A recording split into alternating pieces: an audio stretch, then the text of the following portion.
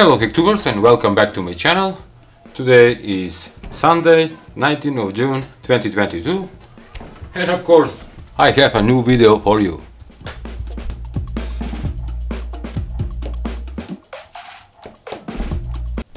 This video is sponsored by PCBWay.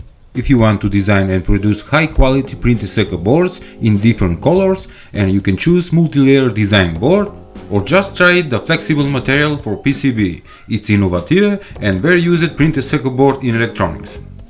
Besides ordinary stuff like producing PCB, PCBWay have several services like CNC and 3D printing service, PCB assemble, advanced PCB and SMD stencil. For more info about ordering a printed circuit boards, check the link below this video. Yep, today's video project will be with supercapacitors. In this case I'm using 2.7 volts 100 farads supercapacitor that I got from eBay for a couple of dollars. And sorry for hearing me with echo, I have a new studio. And this is my homemade solar panel in epoxy resin.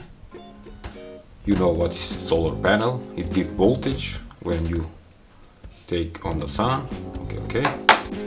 Okay, let's continue with the project. Night sensor solar light with super easy circuit using just one N-pen transistor. In my case I'm using BC337, one LED, one resistor for the LED. You need to decide what brightest do you want. 100 kilo ohm resistor, 10 kilo ohm resistor, a Schottky diode 1N5819. This one here is a 6 volt solar panel, and here we're gonna attach the battery. But in today's project I'm using supercapacitor, just like this one, acting like a battery and will last many years.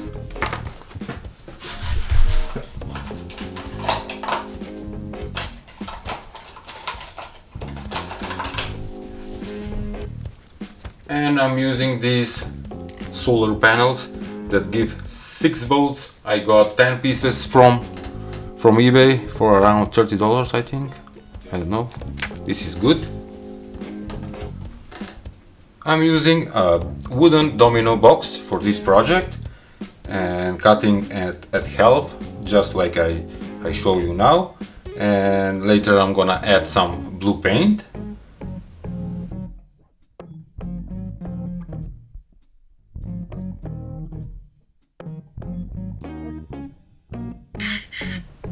And here it is, painted in blue. It turned out pretty amazing. This is holder. Here I placed the solar panel. I glue it, and from the solar panel came out positive and negative wire. And here it is, the small circuit board. And here it is, the small PCB universal printed circuit board, where I solder all the electronic components. Here it is, one white LED, this is the transistor, this one, the 3 resistors and the Schottky diode. As I said, for battery I'm using a supercapacitor, 2 supercapacitors that are connected in serial.